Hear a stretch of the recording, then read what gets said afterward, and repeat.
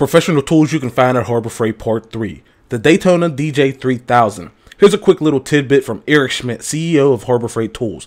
Pause the screen if you want to read it, but in there, Mr. Schmidt explains exactly how he found the exact manufacturer for Snap-on's FJ300, cut out the middleman, and partnered directly with the manufacturer to bring us all essentially the same jack. Snap-on even tried to sue over this exact jack, but allegedly what ended up happening is once the cat was out of the bag and everyone knew both jacks were made in the same place, they all opted to settle, with Harbor Freight spokesperson saying the settlement is confidential. What we can say is that we're pleased with the outcome. We're continuing to sell the Daytona jack and did not have to make any payment to Snap-on. I'm sure we can all read between the lines there. Today, the Snap-on sells for a jaw-dropping $1,015, but here, the Daytona is a mere $289.99. Damn, that's over $700 savings just for doing your damn research.